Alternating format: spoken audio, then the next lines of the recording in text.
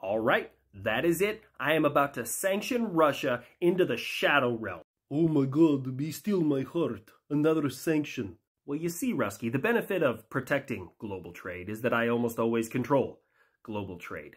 And that means that when I'm done with you, your money is going to be worth less than the German mark at the end of World War I. Quick fourth wall break, the German mark was used from 1871 until 1918, and there's a photo of children using bundles of them as building blocks after the Treaty of Versailles because they were worth literally nothing.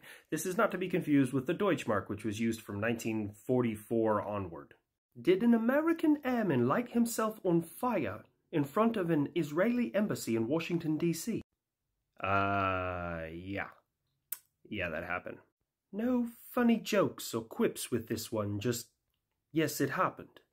Well, I'm not gonna lie, I brainstormed this one for a while, and I was like, I can make anything funny, so first I went with the military aspect, like, man, someone will do anything to get out of staff duty, and then I was like, well, maybe I could go more on the civilian side, and, well, I guess he had a burning question to ask, but, you know, in my book, it's not really fun to make fun of somebody's freedom of protest, so I just let that one go.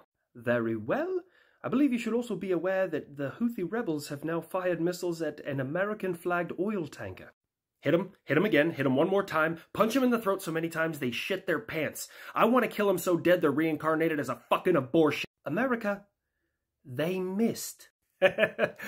Whew! Almost lost my cool there for a couple seconds. Grandpa Buff, go ahead and put the nukes away.